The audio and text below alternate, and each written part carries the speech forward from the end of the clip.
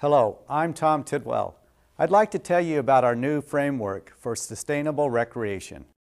Nearly 90 years ago, the Forest Service's first recreation professional, Arthur Carhart, said, and I quote, "The rebuilding of the body and spirit is the greatest service derivable from our forests." The idea of renewing body and spirit in the woods is what inspired our new framework. The framework speaks to all the benefits of outdoor recreation. Most of you know them well, and the President has outlined them in his vision for America's great outdoors.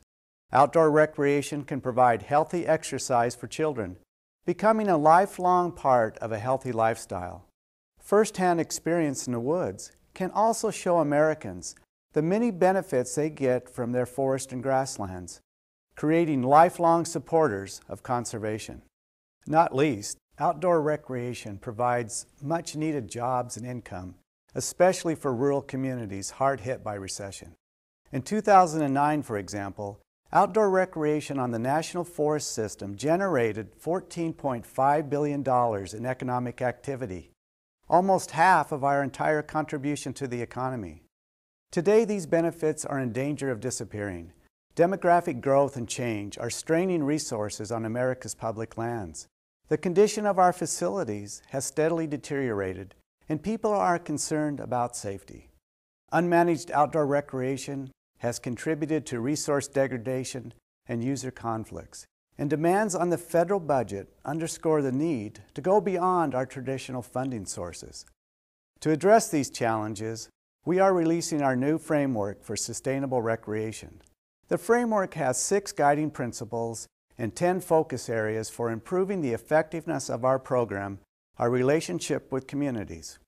Key elements include restoring our recreation settings, forging strategic partnerships, investing in America's special places, promoting citizen stewardship, and developing our own workforce. You can help by becoming familiar with the framework and by engaging in conversations about the opportunities it creates.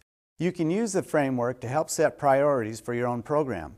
You will soon be able to find helpful tools, case studies, resources on the website being developed. It's called RecLink. Aldo Leopold once said, and I quote, "Recreation is not the outdoors, but our reaction to it."